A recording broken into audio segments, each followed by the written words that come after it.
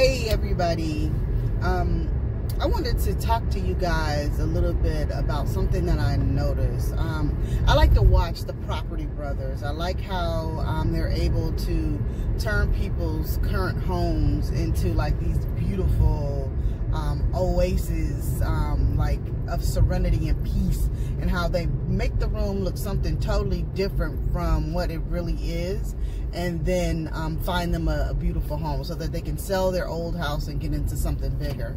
So watching this, I noticed how a lot of people have like terrible anxiety about letting things go, and mainly their houses, even though they know that their children are packed upon each other and they know they need to move, but how anxious that they are. There was this family of four, this mother and this husband. They had a daughter, I think she might have been like 16 years old, and then there were like three other kids that were like back to back, but they were younger. And one of, like, the mother, you can tell that the mother had serious anxiety issues. The way that she was talking about everything, like she wouldn't even, the Property Brothers, I think Jonathan was the one who does the demolition of the home. Jonathan had told them that they needed to clean out everything and store it away. They had these big old like storage units outside of their home, and they're supposed to put all this stuff in there. And so the kids' room she would not do because she said that it would make them feel anxious. And it really wasn't the kids, so to speak, it was her.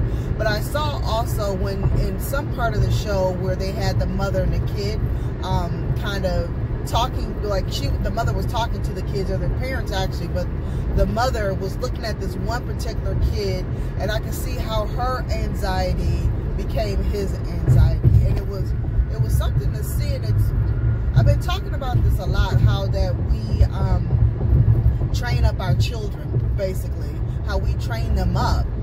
We make people feel like they need to be anxious with us, or a lot of things that we do in society, we have prefabricated feelings, which means that because we're supposed to feel a certain way, we feel that way, or we make ourselves feel that way when it's so unnecessary. You know, I think, and not to say that anxiety, people who suffer from anxiety, that they don't have real issues. That's not what I'm saying. But I think sometimes if we look at some of the things that we are anxious over, like it really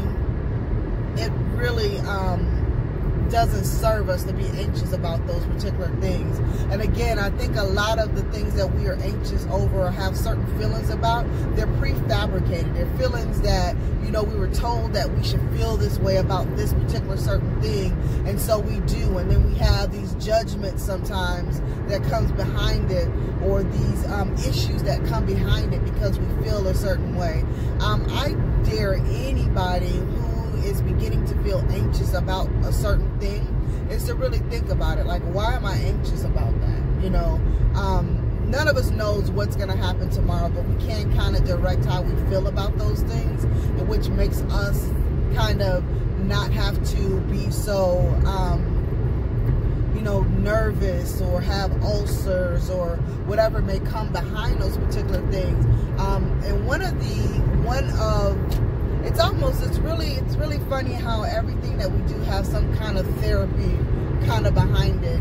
There was one family, the mother was kind of trying to control how they did things, and which was really funny because, you know, she's not the real estate specialist or guru. She's not the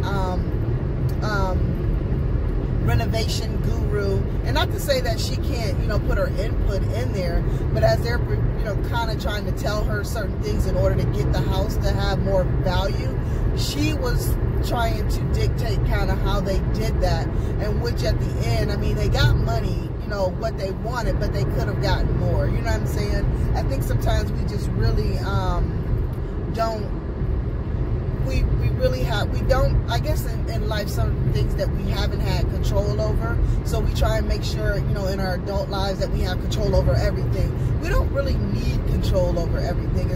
Control is is a whole other prefabricated thing as well. We really don't need control over everything. I need control over this wheel so that I can get to where I'm going, you know.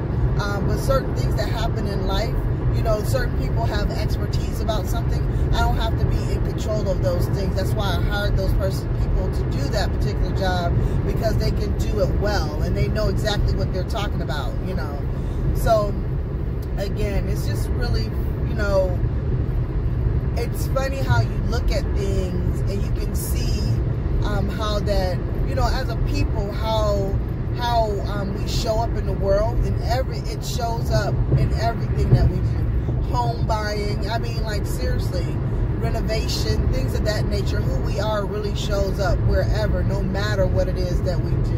And I just kind of want to talk about that today. You guys have a great day. Peace.